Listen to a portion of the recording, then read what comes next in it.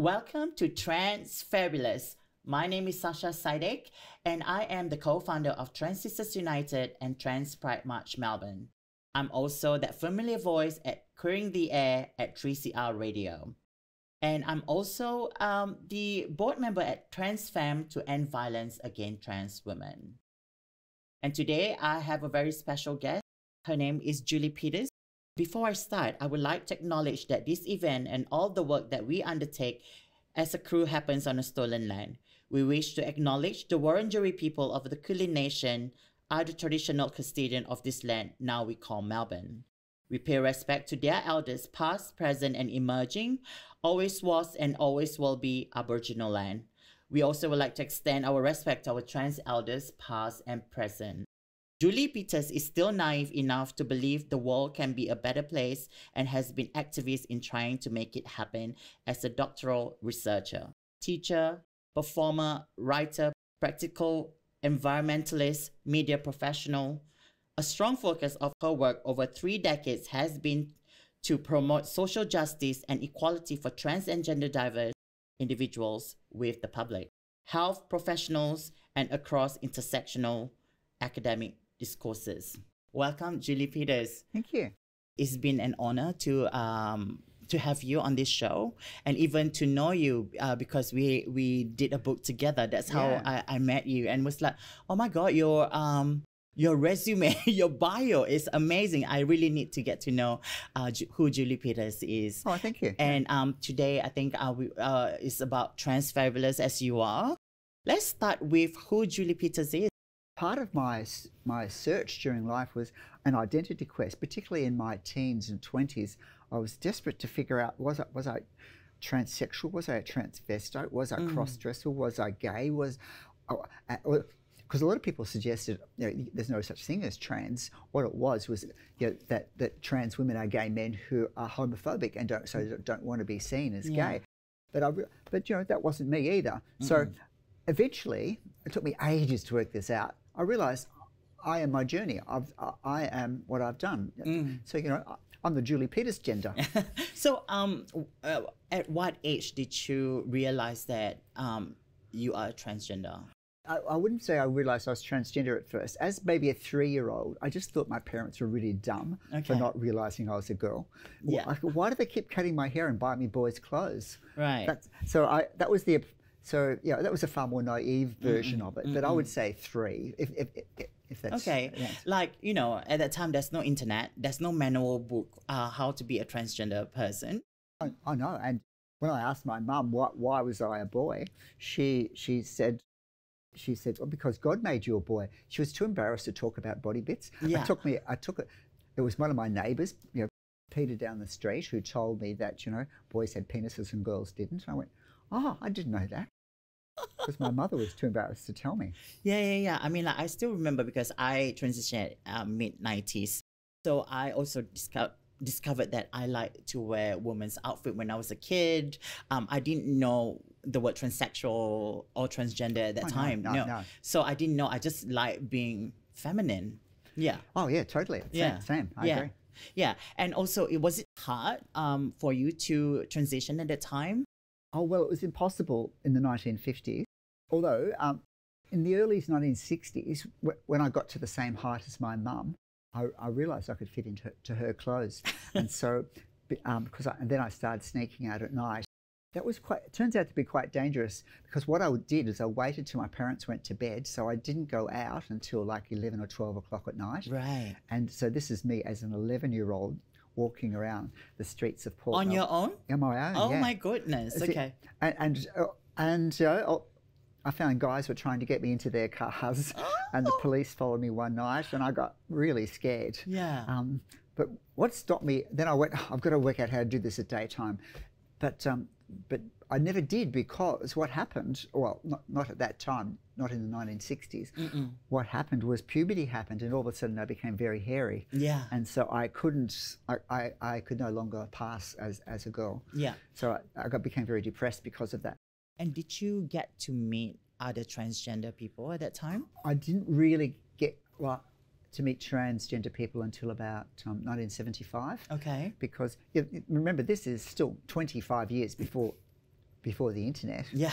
And so I had to wait till I found an article in a magazine. So Clio had an article, and it mentioned the Seahorse Club. And then Forum also had an article which mentioned the Seahorse Club. So the Seahorse Club at that time advertised itself, this is in the early to mid 70s, as a club for heterosexual transvestites. Right. They would not call themselves that now. That's the first time I met trans people.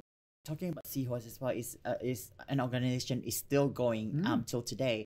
I believe you also was involved, or maybe a founder, or one of the founder of Transgender Victoria. I think it was about 2000. The earlier gay and lesbian rights lobby had fallen over, and I got involved in the committee of the new gay and lesbian rights lobby, which is still going. But I was trying to.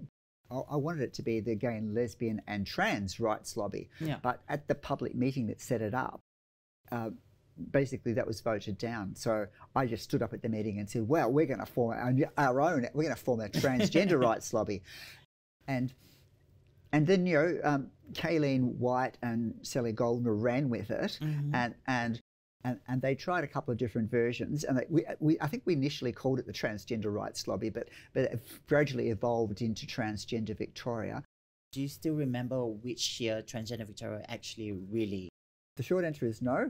I was convener in 2001, and Kayleen and Sally were co-conveners the year before. Okay. And they were, during that year, they were negotiating with the Victorian government to get trans included under the Equal Opportunity Act, and they were successful too. But I think that's why at the end of 2001, I think it was, they were feeling burnt out because they put so much work into it. And that's when I took over for a year to just have a bit of a rest. But we couldn't get co-conveners. We were supposed to have two conveners. So I did it by myself for a year. It was an interesting year, and we always had pizza. Went for pizza afterwards, which was nice. And did a lot of other trans people reach out to Transgender Victoria? A lot were. I mean, some were still going. I mean, a lot were still going to Seahorse, and Seahorse in those days mostly for people who were part time, because they still had like straight jobs and didn't feel that they could transition. And Transgender Victoria was where a lot of trans people met other trans people who had transitioned. And in fact, during that year I was convener, we had an interesting situation where a few of the members, probably actually it was close to half the members, because it turned out in those days there wasn't like a committee and Transgender Victoria, just every member came to the committee meetings, because that's the way we ran it, because it wasn't such a big organisation in those days. And about half the members, because of the the negativity around being trans or transsexual, they wanted to change the name from Transgender Victoria. They wanted to say, we don't want to have a name like Transgender Victoria because everybody will know we're trans. And at that time, also, a lot of transgender people do not want to be known as trans. Oh, no, no. Yeah. Particularly in the 60s, 70s, 80s, the belief was that unless you could pass really well, you would have a horrible life. Yeah. You had to pass as a woman, and you had to then disappear into society in your new gender. Yeah. But as you can see, I haven't quite done that. I've popping out again and going, "Hi, I'm here, and I'm trans." When did you actually feel comfortable of coming out? I did it gradually in a way. So I'm going to jump a decade or two here. When I transitioned in 1990, because I'd been working at Technique, I suppose, like makeup, hair, all that sort of things, and mostly going to parties. So even work parties, I was a boy at work, and then at a party, I would go out looking very glamorous. And I got a bit of a reputation for that. And then 1990, I just felt, no, this is me. I really have to do it. But I also felt that it was 1990. If I hadn't done it before 1990, I probably would have been really bullied and pressured to leave. Yeah. But by doing it after 1990, or 1990 and later, I was able to stay in the same job and just continue. I think that was the main thing. So what that meant was I came out to 700 people at work, and then a few years later, like in the early 90s, 94-ish, when there was a lot of anti-trans stuff happening in the gay press. I started to write in the gay press. So I would guess I came out to 20,000 people in the early 90s. And then in 95, 96, I ran for Parliament for the House of Representatives for the Democrats. And I then I went, when I was on this television show, I was in the Herald Sun, I did this. I worked out I came out to 3 million people. Wow. I went, oh, wow. Yeah. And I went, oh, well, I've survived. So I think by coming out to 700, to 10,000, 3 million, by doing it in steps, it made it easier. Yeah, of course. And speaking about work, you worked at ABC for 5 decades. 5 decades. Yes. I know. It seems ridiculous when I say it, but I cannot remember. And I've got photos from all those decades. I've seen that photos. Yeah. You showed me. So when I started the ABC, television was still black and white. How did you get into ABC? Oh, well, I was a university dropout at that time. Okay. Yeah. Because when I first went to university, it was probably, in retrospect, it was the wrong choice. My first year at university was electrical engineering. Now, which is, it turns out the engineers at that stage were really homophobic, transphobic, misogynist. And I only lasted a year. I actually passed first year, but it was like, I can't cope with this culture. It's just too macho, too homophobic, too misogynist. And I transferred to science, but then I was in a real mess psychologically because I wasn't living my true self. And I dropped out of uni. But when I was first at uni, I started doing things like I was doing time backstage doing student theatre, which I really loved. And I just saw a job advertised for ABC TV, and so I applied for it, and I got it. I mean, and so all of a sudden I found myself working in television. And I remember my first day really dramatically. It was a big studio. It was the Kamal show. Probably, older people will remember Kamal. He was a very popular singer in the 70s in Australia. He was I think he was a Pakistani prince. Prince. Who had a really deep, resonant voice. And ABC, we had a show, so we had, he had guests and we had dancers, and we had a live orchestra, like a 60-piece orchestra sit behind him. So it was my first day. It was like, wow, I was just wide-eyed. Wow, I love being in television. I mean, although when I think about it, my first showbiz experience was before that, when I was an altar boy. So I love being on stage, with the thurible and holding the cross or whatever. Why did you continue working at ABC? A few reasons. Well, it was fun. And we did rock and roll.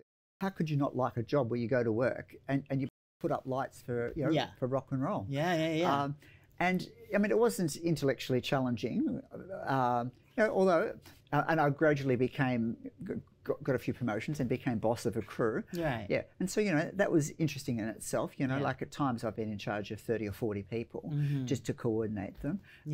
And then the most technical thing I did was I was a technical manager in outside broadcast. So that's when you take your 5 or 6 trucks to the football and you run cables, put up cameras, and so probably the most complicated one I did was for the Commonwealth Games in 2006, where we were going live to air for 2 weeks, which was quite intense. And when I had that bit of extra energy, I went back to university part-time. So I finished my science degree with a major in genetics. The reason I did genetics is because I thought the biological sciences were key to understanding gender, which by the time I finished the degree, I realised they weren't. But because I was at that stage quite interested in what makes somebody a boy or a girl, particularly. But I was being too intellectual. I was being I was looking at it from a biological point of view, but when I was there, I joined the Gay Society, and I probably learnt more about gender in being in the Gay Society than I did in my course. And then I went back to work because I'd sort of run out of money, because I would have liked to have done a higher degree at that stage, but I couldn't afford it. And then just then I got a promotion, so I went, oh, okay. And I realised I could earn more money in the ABC in a sort of a leadership role than I could as a base grade scientist.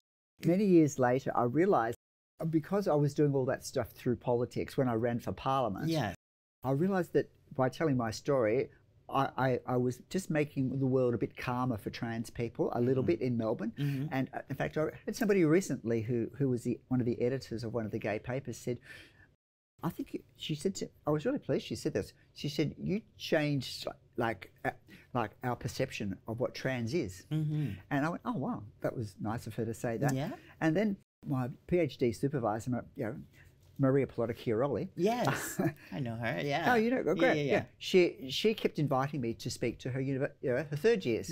And then very foolishly one day, maybe not foolishly, I said, well, do you think I could take this further, and do a master's degree? Because what I was finding, I was talking to 200 students. They understood me, and I think I was helping demythologise trans for them. And then. And she said, oh, no, don't do a master's, do a PhD. I went, oh, okay, that's a bit of a shock, because I realised how much work there was. Of course. And I thought about it for a couple of months, and then, I should, because what I think I've got something value to say about being trans. It's got a ridiculous title. A Feminist Post-transsexual Autoethnography on Challenging Normative Gender Coercion. And I said post-transsexual as well, because, traditionally, the transsexual disappears into society as their new gender. And Sandy Stone said, well, no, you have to be political activist, you have to be out. So even though, I pass reasonably well, I'm also out. And by being post-transsexual, what I'm saying is that it's important to be out so you can have a political voice. It is true. I mean, especially being an advocate as well, a lot of people they hide that identity, which I do not understand. I understand why people do, because I've got particularly trans friends my age. Most of them are very secretive.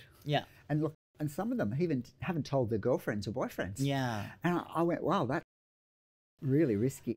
It is very risky, but I guess being an advocate, you need to be out. Oh, totally. Unfortunately, you have to. But I do.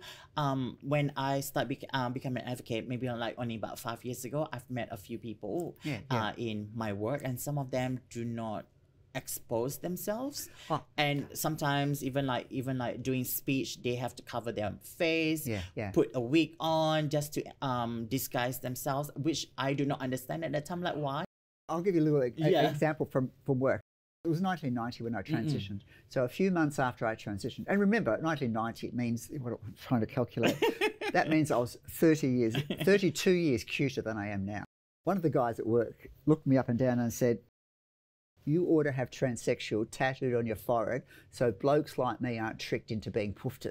Oh my God, okay. And unfortunately, a lot of guys who discover a woman's trans become violent towards them. It's true, isn't it? As if we want to sleep with them. Oh, well, occasionally you do. No, I mean sometimes they just approach you with hello, you come to my space, and then you just voice out your opinion. I don't need it. For me, at another level, it's funny because if a straight man finds me attractive, he might think I'm trying to trick him into being gay. But if a gay man found me attractive, people will say I'm tricking him into being straight. And if a lesbian finds me attractive, I'm tricking her into being straight. If a straight woman finds me attractive, people will say I'm tricking her into being lesbian. Girl, we can't win. Only those who can see me beyond gender can relate properly. This is why when I moved to Australia, I just feel like I can be myself. Yeah, great. In Singapore, I have to hide my identity. I always have to be possible. I have to be female. Over here, I can just tell a man I'm a transgender woman. I'm very proud. I think that's really great that that's happening now. But you see, of my generation, most men of my generation, more the other way around. Oh, no way. It'll be 5% who think it's okay. 95% would say you're trying to trick me into being a poofter, like that guy said. It just reminded me of something. A friend of mine sent me a web thingy. How modern is that? A web thingy. A what thingy? A web thingy. I mean, that shows my age. Anyway, that basically what it was. The states in the United States, like for example Texas, which has a lot of anti-trans laws now. Yes, correct. Apparently, though, that they looked at their internet usage. Texas has a very high usage of trans porn Oh, yeah. Yeah. And so the people who are most anti are often into trans porn, which, you know. But you know what? This is have proven a lot of them who are anti-trans, fancy trans. Yeah. We have discovered that we have experienced it. Yeah. Like those guys who make fun of us in the club. The next month or two, you will see them with a transgender woman. Maybe they slept with one of them. Oh, that's because we're so fabulous. Yeah, we are. Trans fabulous. Exactly. Talking about trans fabulous, we have another book that I was in it as well as with you. I'm so honored to be in this book it's with great. you. Yeah, great to meet you through this book. Yes, this anthology that was edited by Sam Elkin, Alex Gallagher, Rees, and Bobuq. Let's talk about your inspiration in this this book. So I basically did a very short bio. Yeah. And talked about the same things we were talking about already. The fact that, you know. Yeah. I just thought my mother was dumb for thinking I was a boy, but I also talked about the fact that, like, in the late 80s, I dated a lesbian feminist, Okay. and you know, that was a bit stressful, because, you know, she was politically against trans, but bizarrely the two of us. Okay, so she against trans, but she dated you. Yeah. No, but she fancied me as well. Okay. And I fancied her. Okay. So we had this really tense relationship between our politics, which was opposed, but our sexuality, which was very, very attractive. And what happened after that? Effectively we broke up when I transitioned. Yeah. Okay. But we had, you know, quite an interesting relationship prior to transition. Yeah. Okay. But she would never go out with me dressed as a girl. She'd only ever go out with me dressed as a boy. And I guess I was a fairly good-looking boy at the time. Yes. But, you know, but I couldn't see it. I just thought ugly, hairy girl. When I read your part, it's relatable. You know, as a transgender woman, a lot of the stories as a transgender woman in there is so relatable. Oh, good. Yeah, good, especially when it comes to families, parents, mom. That's the whole thing, though. Unlike a lot of it. So if you're a gay man, for example, you can sometimes keep that very isolated and just be and only be gay amongst your gay friends. Yeah. Because I'm in the gay and lesbian chorus at the moment. Yeah.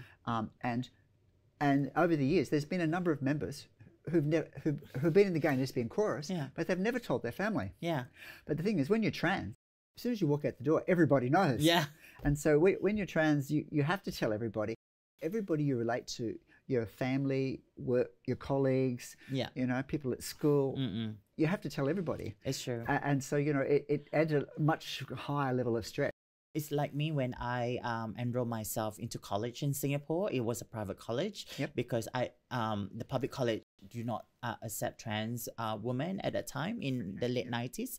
So and I had to change my name legally into a female name because I don't want people to be calling me by my boy's name. Of course. Yeah. I didn't think of that. I didn't think that that was even legal, that I can change my name. Oh, okay. So I had to hire a lawyer and then change my name legally. That was one of the first things I did, actually. Yeah. And so when I told my boss at work that I was transitioning, I just presented him with the form which said legal change of name. Yeah. All right, Julie, let's talk about this. Well, I'm doing a show at the Butterfly Club in September. And this is about your life story or something? My PhD is about my life story. Okay. But yeah, and I was really rapt to see that about 2,000 people downloaded my PhD. Now, I'm guessing a lot of people didn't read it end to end. Right. The thing about a PhD, most PhDs only get read by 6 people. But there's about 130 pictures. And this is the thing about being, you know, post-transsexual. I've shared photos from when I was a boy. Yeah. When I was very stressed in my late teens, and then the experiments about how to become, you know, Julie. So what my concept was I'm going to turn my PhD into a cabaret. Yeah. So that, you know, and make it entertaining. So this is going to be comedy? Oh yeah, well it is. It's funny in parts. Okay.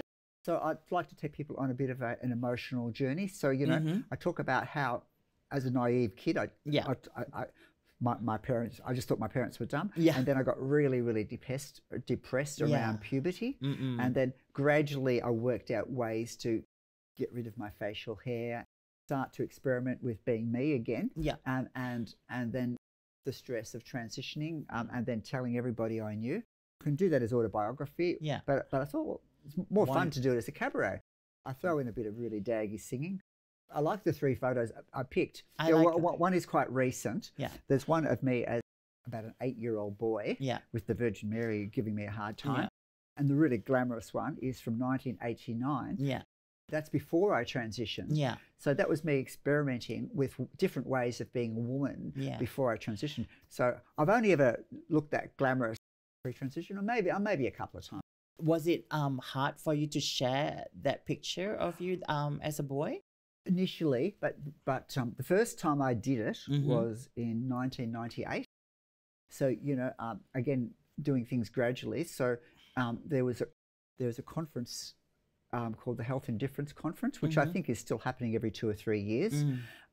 And it was in Melbourne in 1998. And because they wanted trans representation, I was on the committee that set up, that helped set up the conference.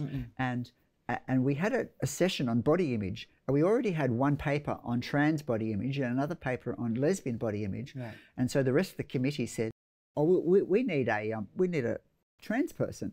And because it was so late, I went, oh, okay, I'll do it. Yeah. Okay. And then I realized, because up until then, I'd kept all my boy photos locked away and all my girl photos, you know, out. Yeah. And then I put them together back in time, and I went, wow, this tells a really interesting story. Yeah. And then, and I called that session, I Dream, Therefore I Am. Thank you so much for being trans fabulous. And thank you for being here as well. And I'm looking forward to go to see your cabaret soon. Oh, great. Yeah, I look forward for you. Yeah. Thank you. You've been with me, Sasha Sidek, at Trans Fabulous. And I'll see you at the next episode.